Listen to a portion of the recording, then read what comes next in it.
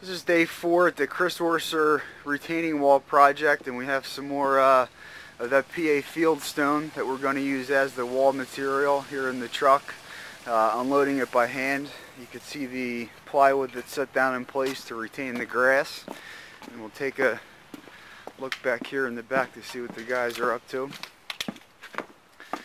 They are starting to build the base of this wall, and you can see it's all excavated. What we've done is added some concrete to the base for stabilization purposes, to make this wall last for years and years and years. So there is a lot of work to be done below grade that you don't see in the end to make these types of walls stay in place for a long period of time.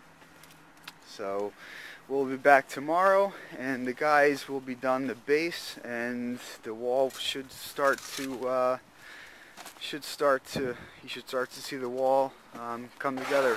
What we're going to do tomorrow is add the drainage behind the wall and tie in with an existing pipe below grade in this area over here, so you can see that too.